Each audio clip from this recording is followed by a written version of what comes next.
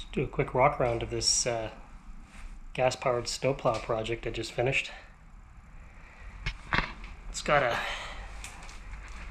3-foot wide blade, and you can move it side to side. I think about 15-30 degrees either way.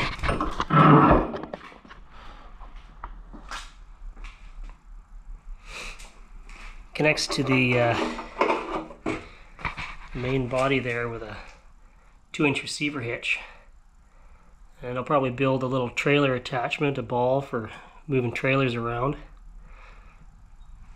The whole idea behind this project was I had a snowblower, and here in BC, Vancouver, you get this nice wet, slushy snow that clogs up your snowblower and super heavy to shovel.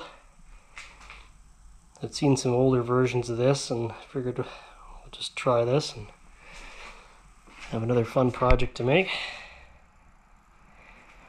Use a Honda GX160 5.5 horsepower, and we're using a hydrostatic snowblower transmission.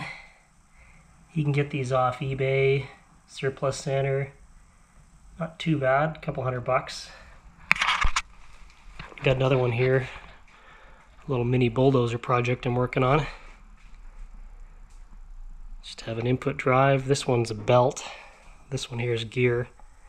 But you have the ability with a snowblower, you can turn skid steering, variable, forward, reverse, neutral. Pretty cool for a couple $100. It's got snowblower tires.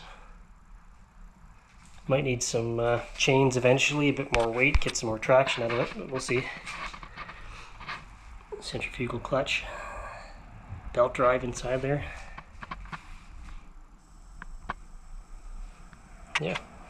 It's a fun project, and we'll keep making more.